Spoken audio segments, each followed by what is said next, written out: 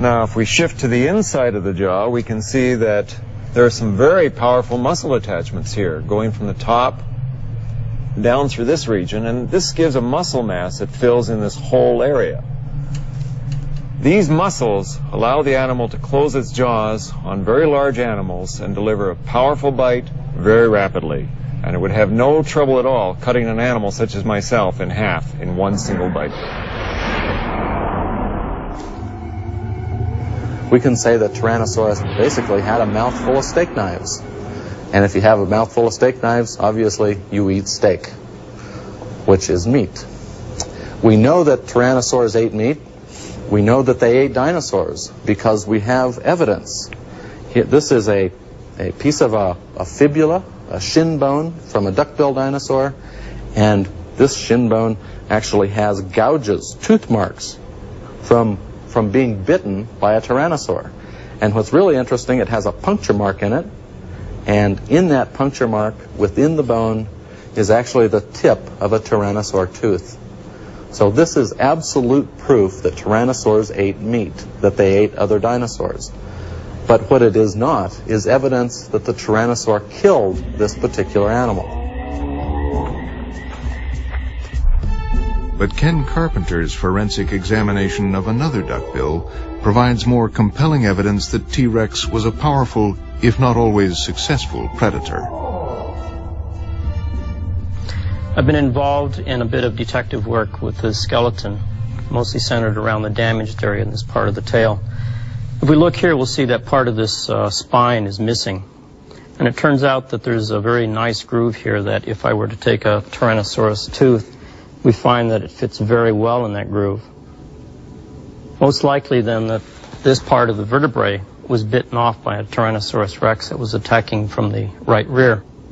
Now, interestingly, we have regrowth of bone around this spine as well as around some of the tooth puncture marks on these adjacent ones, indicating that this animal survived the attack.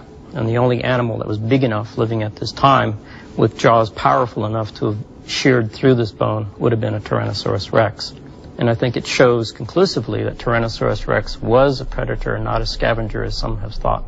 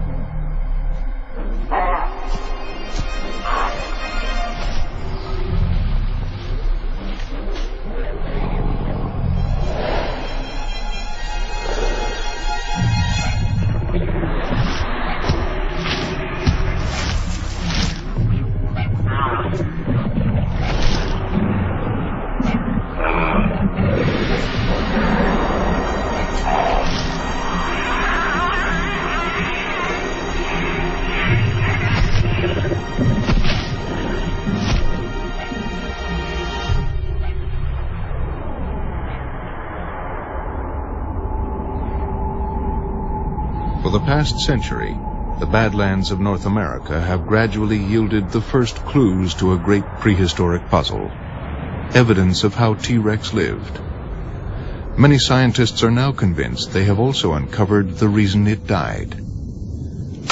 A narrow band of sediment marks the end of the age of dinosaurs and the beginning of the rise of mammals, the boundary between two geological epochs. Cretaceous-Tertiary boundary is well defined in this outcrop right here where we've been digging.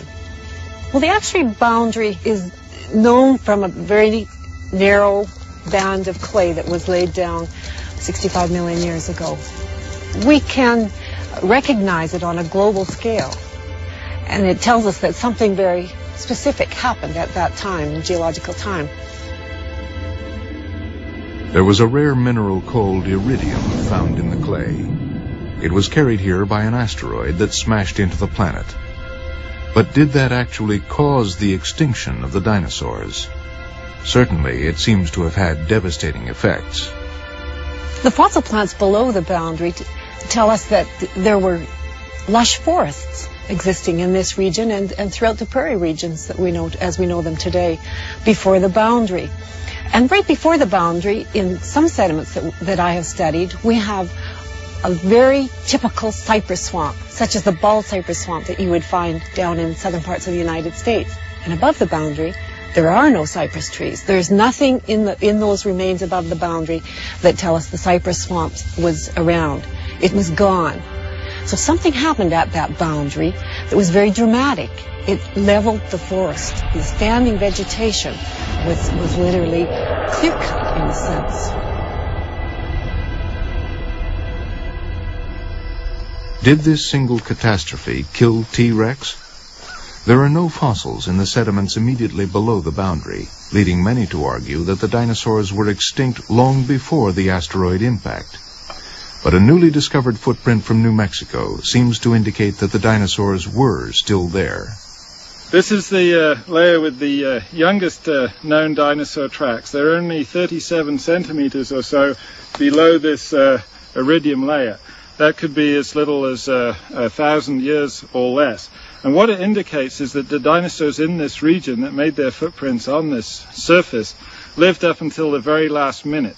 They weren't dying off slowly for hundreds of thousands or millions of years before the KT event. They survived until the 11th hour, if you like.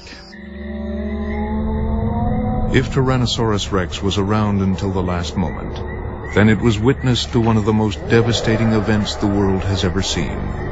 An environmental holocaust that not even the strongest of all the dinosaurs could survive.